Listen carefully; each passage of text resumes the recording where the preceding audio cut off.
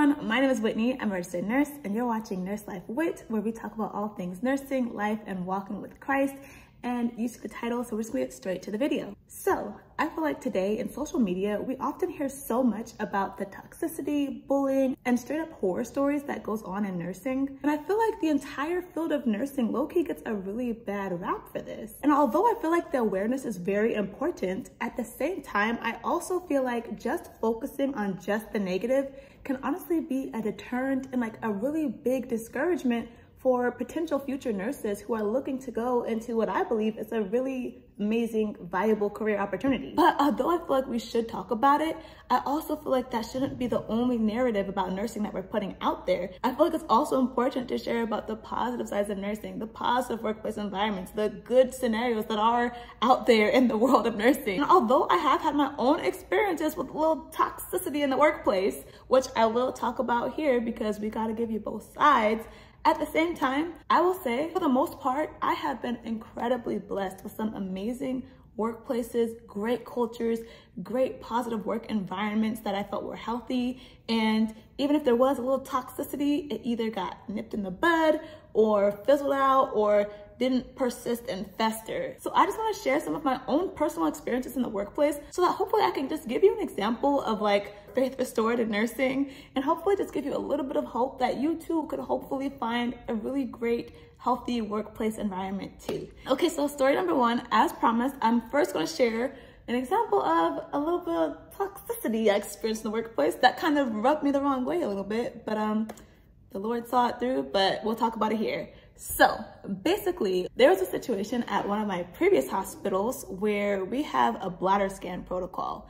And it's just in place to make for sure that our patients are not experiencing urinary retention, which is basically what happens when your bladder is full of pee, but you can't pee it out yourself, even if you have the urge.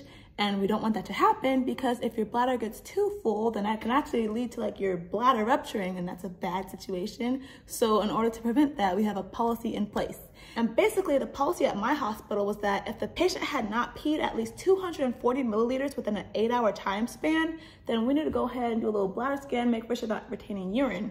Or if they had had a Foley catheter removed, which is a catheter in your bladder to help drain your urine, if we had removed that, right after we remove it, they need to pee within 6 hours. And if they don't, then we gotta go ahead, bust out the bladder scanner, scan the bladder, see how much is in there. And the machine can estimate how much fluid is in there. But basically how the protocol works is that there's like a parameter to where like, if it's within like a certain number range, then you have to go ahead and catheterize that patient, meaning you like put a tube up there and drain all the pee out. Anyhow, another reason that you may have to bladder scan somebody even before that time frame, like the 6 or the 8-hour time frame, is if that patient has discomfort in their bladder, if they have the urge to pee but they can't pee, or if the bladder is distended, meaning like it's like poking out, like it's so full it's poking out and you could see it, then that would cause for you to have to bladder scan prior to the 6 or 8 hours. Now that that is all explained, basically, I forget the exact details of the story, but I believe the patient that I had this day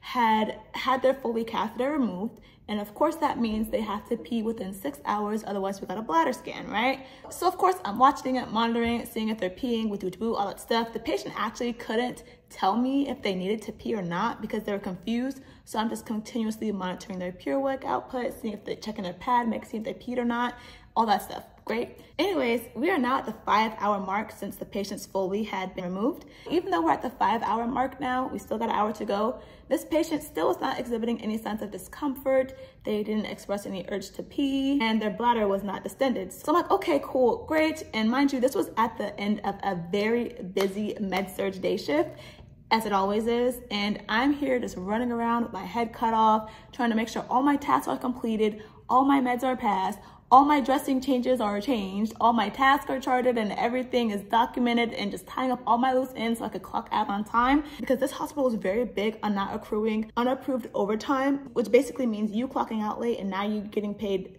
like double time or time and a half because you didn't finish your stuff on time. And how you feel about that, we could talk about that in another video at another time. That's not the point of the story.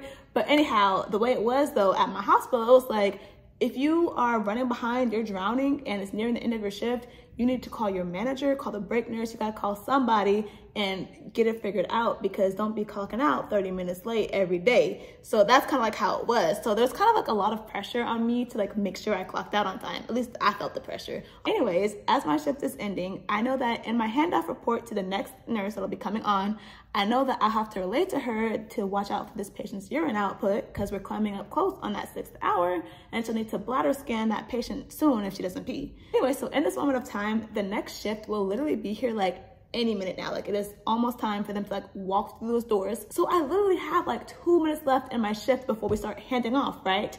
But in these last 2 minutes, what do I see? Lo and behold, standing in the hallway, which is never ever in the place you need it when you need it, the bladder scanner, the infamous bladder scanner. And if you know anything about floor nursing or just nursing in general, you will know that that bladder scan will get swept up so quick and be gone and nowhere to be found in a hot second. So I'm like, bet, I got 2 minutes. The bladder scanner is right there. Let me just go ahead, do the next shift nurse a quick little solid. Let me just go ahead and get this bladder scan knocked out the way. So that's one less task she has to do. We can see where we're at with the bladder situation. She'll have the information she needs, and then she can not spend the first half of her shift trying to track down a bladder scanner if she needs it. So in my head, I'm like, okay, bet, you know, teamwork makes the dream work. I technically don't even have to do this on my shift because it's before the required time frame per the protocol. But hey, if I can help even a little bit with the last 2 minutes that I have, I will absolutely do that. Anyways, long story long, the nurse gets there, I'm giving her a report. I tell her the situation about the patient, but okay, guess what? I had a quick moment at the end of the shift and I went ahead and scanned the bladder just so we could kind of see where we're at with the situation. And you know, I just wanted to get that out the way so you could, you know, take it from there. But anyways, turned out the number that I had gotten when I bladder scanned the patient was in the parameter where our protocol requires you to drain the urine with a catheter. But she technically still had another 30 minutes or so in that time window for her to void spontaneously, meaning pee on her own, before we catheterize her. And again, I don't remember the exact numbers. I really wish I remembered, but I think it might have been maybe like 360 milliliters in the bladder. I'm not 100% sure, but whatever number it was, I know it was a decent amount, but I know for a fact it wasn't anything egregious. Anyway, so I let the nurse know this, and she's like, oh, 360 milliliters? Well, that needs to be drained. And I was just like, oh, well, like, you know, it's still like 30 minutes before like our protocol, you know, time framing. It hasn't quite been the full 6 hours yet since the Foley's been removed. But even though it was early, I just happened to see that the bladder scanner was available right there. So I just went ahead and scanned her. And she's just like, okay, so you scanned her, you got that number. The number is above the parameter to drain her. So you need to drain her before you leave. And I'm just like, I'm low-key still a newish nurse at this time. I think I would just hit 2 years. You know, still trying to find my way. So in my head, I'm just thinking like, first of all, rude. Second of all, dang, like, man, I didn't realize that that was a number that maybe I should have immediately, you know, went ahead and drained. Maybe I should have, like, you know, made for sure I drained it before I left and, you know, took care of that right away. So I'm like, dang, okay, like, you know, I could do better. That's what's going on in my head. So I'm like, oh, okay. Well, I still have to give report to the other nurses for my other patients, but I will try to get that done before I leave. And she's like, okay. And it's like, not very nice at all. Anyways, you know how it is in med-surg when you're trying to give report to 3 or 4 different nurses, assignments all over the place. I'm trying to track down who was who because I don't know nobody's names because I just floated to this unit today. I'm waiting on my nurse to get done getting a report from another nurse so that I can give report to that nurse, and just the whole entire shenanigans, the whole hoopla, right?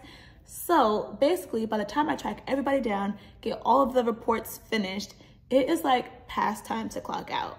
But I'm like, I'm a woman of my word. So I'm like, if I said I'm gonna drain this bladder, I'm gonna drain this bladder, right? But then again, there's that clock out on time issue. I'm really, again, not trying to clock out late and accrue this unapproved overtime. So I'm like, well, let me get it approved. So I just happened to see one of the managers on the unit and I'm like, oh, hey, Bet, let me talk to you real quick. So I explained to her the situation and I'm like, okay, yeah, I know it's past time to clock out, but is it okay if I just stay real quick, put this catheter in before I leave, woo-de-woo-de-woo? And the manager just stops me like, girl, no, like pass it on to the nurse and you go home.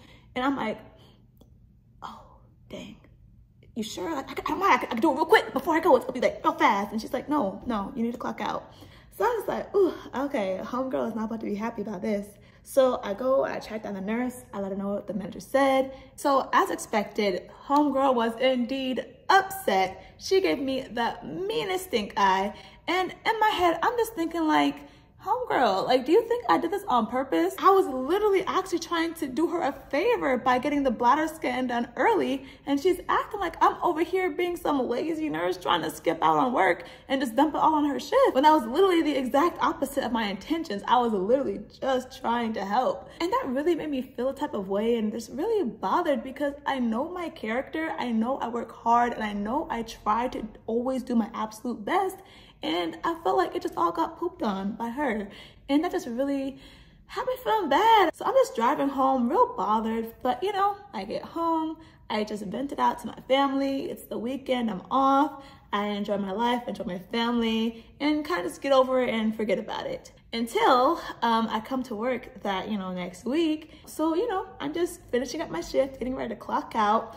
And then I see my direct manager, and she comes by and kind of pulls me to the side like, hey, can I talk to you real quick? And I was just like, oh Lord, what did I do? Because I'm forgetting about the whole situation. She's just like, hey, so I heard about the situation that happened last week. And initially I'm like, huh? First, I was just confused because she wasn't involved with it. It was like the other unit's manager that I, spoke to about and tried to figure out the situation with. So I'm just thinking like, oh dang, like what's she about to say about this? Like, is she gonna scold me? Like, what I do wrong? Like, oh man. You know, like when somebody's like, hey, can we talk? You're just like waiting for them to like, say it, please hurry up, say it. It felt like an eternity before she was about to say what she was gonna say. But anyways, she was like, yeah, so I heard about the situation that happened with so-and-so, and I just wanna let you know that that was really not okay. And I'm like, okay. And she keeps talking and she's like, I just wanted to let you know that I talked to that nurse and I told her that what she tried to do, having you stay over your shift and put in that catheter, was completely not okay and not the expectation around here. And I'm sorry that happened. That should not be the case around here. I know you work so hard and I know you try to do your best. So if you can't get something done, that is okay. This is a 24-hour job, so you just pass it on, okay? Just keep doing your best. I know you're a good worker. And if you have any other problems like this, just let me know, okay? You could talk to me. And I was just like, oh my gosh, like the amount of love and support I just felt like just pouring inside of my body was just like, could literally bring a tear to my eye. Like the fact that I didn't even have to say a word and just got completely vindicated in this situation was just so amazing and just such a blessing. And it truly meant the world to me. Also, what that situation showed me too is that as a Christian, I really don't have to be out here trying to vindicate myself, get the last word, give that nurse a piece of my mind or anything like that. But all I really need to do is just continue to stand strong in my own character, keep giving my best effort, and then allow God to do the vindicating for me. Because in this case, he sure enough did, and I really am so grateful for that. Anyhow, so that is a story that started off a little bit toxic, but ultimately turned out to be what I believe was a great display of a supportive and healthy workplace scenario. And I did my part. I did share the toxic story that I did have, and I do have a couple more, which I probably won't get into this video. Not even a couple more. I think I just have like one more that's like toxic. Maybe I'll make that a part 2. But now that I shared my toxic story, I have like another 2 or 3 really positive stories that really, when I think back on it, I'm like, man, faith in humanity restored, or faith in nursing restored, at least for me. Like, these moments just touched me so much. So the next situation that I had was also at my previous hospital, or one of my previous hospitals. I've had like 3 so far. But anyways, basically in this situation, it was again, end of my shift. I was working an evening shift this time. So all of your meds kind of fall at the end. It's because I was working like 3 p.m. to 11 p.m. and we had all these like, I think like 10 o'clock meds or something like that. And basically I had all these little final tasks to finish up. I had an IV antibiotics to hang. I had to transport a patient to another room. I had to like, make sure everyone was clean, make sure my charting was done, all that type of thing. In my head, again, this is me in med-surg. This is me and 5 patients. And this is me I think I wasn't even a year old yet. I was still like 6 months into my nursing life. Anyhow, so your girl was just like overwhelmed. And of course, as I'm trying to boop, boop, boop, boop, what do you know? IV is leaking. It's the only IV I got. The patient needs these antibiotics. I have all the stuff to do. And of course, this IV is not working. I need to put in a new one. I can't just leave this patient here with no IV, and you know, I don't want to hand off to the next shift like that. So I'm just like, oh Lord, like, and literally as I'm like stressing out about all this, why does this coworker, this male, love this man, it's the perfect timing ever, this coworker walks by me and he must have just seen it all over my face, because he was just like, what do you need, mama? What can I do? Let me help you. Next thing you know, like, this man goes in there, pops the IV in, and next thing I know, he just walks past me as I'm like trying to finish everything, and he's like, IV's in, antibiotics are running. And I was just like, thank you so much. Like, the amount of like burden and pressure and just like angst I had inside of my body, just even thinking about this broken IV, last minute meds, IV antibiotics overdue, and the way he just took that and lifted it up off of me unprovoked. I didn't even ask for the help. He just knew, he saw me, he knew I was in need, he stepped in and just took care of it. And literally, a healthy workplace environment is literally healthy for your body. He literally took stress out of my body, and I was just so grateful and so thankful for that moment. So yeah, that was another gold star that I feel like nursing had in my book. And another wonderful, wonderful situation that I had was also comes from amazing coworkers. And this was actually at my most recent hospital. Well, not my most recent hospital, but the hospital that I work at now. I remember I'm new here. I just became an ICU nurse. So basically, I had the situation where, you know, I'm in the ICU, I get this patient, he's kind of like a relatively new admit. I'm in there, I'm assessing him, talking to him, asking him questions, and then I ask him a question and he like doesn't respond. And I'm just like, okay, so I'm looking at him, he's looking at me, and I'm looking at him, and I ask him the question again, and he's just looking at me, and I'm like, okay, like, you know, he's finding it, he's finding it. And next thing you know, this man just, yeah, like literally all over the bed, all over the floor, all over me. And literally before you could hear it splat on the ground, there was 3 other nurses already inside of the room. One nurse is literally handing me a vial of Zofran with the syringe and the flush. Another nurse is over here just throwing down towels and already got the janitors on the line. And then another nurse is like calling up to have somebody send me down some new scrubs. And when I walked out that room, I was just like, I love y'all real bad, like real bad. Like the way I just felt so supported. I literally did not even ask for help. It's like it splat, and next thing I know, a whole gang of nurses in the room. The other thing too is that not only did I not like say, oh, hey, help, but the curtain was closed, so they didn't even see it. Like they were so in tune that they heard just the splat and they immediately came to help. They didn't even, oh, you good? No, they just came in there, whoop, whoop, towels, Zofran, call it up, you getting new scrubs. It was great. Again, faith in nursing, humanity restored. Another gold star for nursing in my book. And then lastly, one more thing that I'll share that was such a really wonderful, great, positive experience. It's like 1.5. Anyways, so again, here in my ICU, I'm kind of new. At this point, I'm like still low-key fresh off of orientation. And mind you, I've only been on my own since January. This is March now. So it's probably still January at this point. So I was really fresh off of orientation for real. And it was a long night because I'm trying to learn this new ICU workflow. I'm trying to like get my timing down, my charting of my task and mapping it all out, and even just being night shift now when I was day shift before, like all that type of thing. And of course, here I am, shift is over. I got a poop load of charting to still do. Mind you, we're supposed to clock out by like 8 a.m. We do have like a few minute grace period, but girl, it is like 8:45 a.m. I'm at the nurse's station literally here like panic charting because again, I low-key got a little like, still like angst in me from my previous hospital where they were real on it about no unapproved overtime. So I was just like, ugh.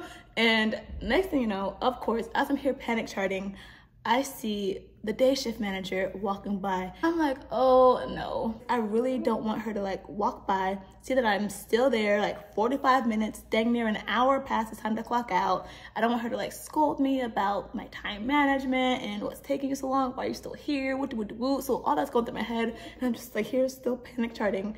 And of course, she sees me, makes eye contact, walks up to me, and she's like, ah, you're still here? Don't worry, it happens to all of us. Trust me, it'll get better. And I was just like, wait, what? Instead of coming here, scolding me, asking me why I'm still here, and telling me that I need to be better, what's wrong with the time management.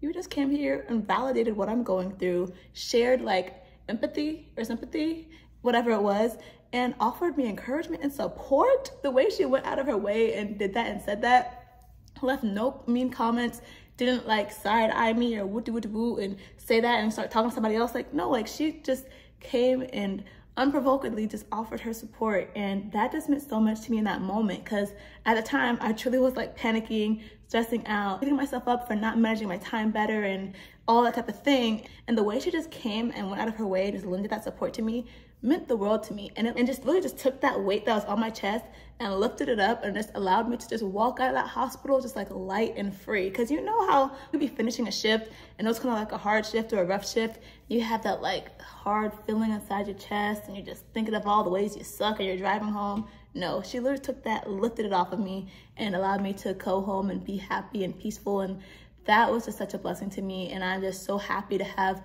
a manager that's just so supportive and kind in that way. And again, another gold star for nursing in my book. And one last thing I'll share is, again, comes from management and comes from this new hospital I'm at. For some reason, I had to like fill out a time correction sheet because I might have clocked out wrong or whatever, something like that. But those sheets are inside the manager's office. And when I go in there after my shift, the managers, they're doing all of their handoffs. So it's the day shift managers, the night shift managers, the assistant managers, the charge nurses, they're all in there. And one of the managers, as I'm walking in, she sees me and she's like, Whitney, how you doing? And I'm like, oh, I'm okay. She's like, how's it going? How are you settling in? I'm like, I think so far it's okay. Like, everybody's really great, really supportive. And yeah, I'm really glad about that. And she's like, yeah, no, you're doing great. Trust me. You work so hard. You're doing so good. Like, I'm telling you, you're doing a really good job. And I was just like, thank you. Like, you just unprovokedly gave me praise and reassurance, and just like, I'm really big on words of affirmation because clearly I kind of think a lot about what other people are thinking of me, and I'm always trying to do the right thing, and I'd be like real hard on myself. So to have somebody like unprovokedly just like speak life into me and just like validate me and my efforts means the world to me. And I am just so grateful and thankful for that. And again, another gold star for nursing in my book, because this is literally exactly what I prayed and asked God for when it came to a new position, a new learning environment, a new place to get this new skill. And he literally delivered it in like the most specific ways. And for that, I'm so grateful. And I just really wanted to share my experience because I kind of just wanted to offer like real life, tangible situations that you guys can, hear about and consider when it comes to this crazy, mean, bullying world of nursing, and see that it's not all like that. There are healthy, great places out there that you can land in. Of course, no place is perfect, but if you just seek God out, submit your requests to him in prayer, and just be the type of contribution to the workplace that you want to see, then it's possible. It really is possible. But anyhow, that is all I have for today. Thank you so much for watching. If you enjoyed the video, give it a like. And also, I would love to hear your faith in nursing humanity restored moments too. So if you could share those in the comments, I would really enjoy reading that. And I'm sure other people in the world need to see that too. So please leave a comment and tell me about your faith in nursing restored moments too. But that's all for now. Thanks again for watching. I'll see you in the next one. And don't forget to subscribe too if you'd like to hear more. But that's all. See ya.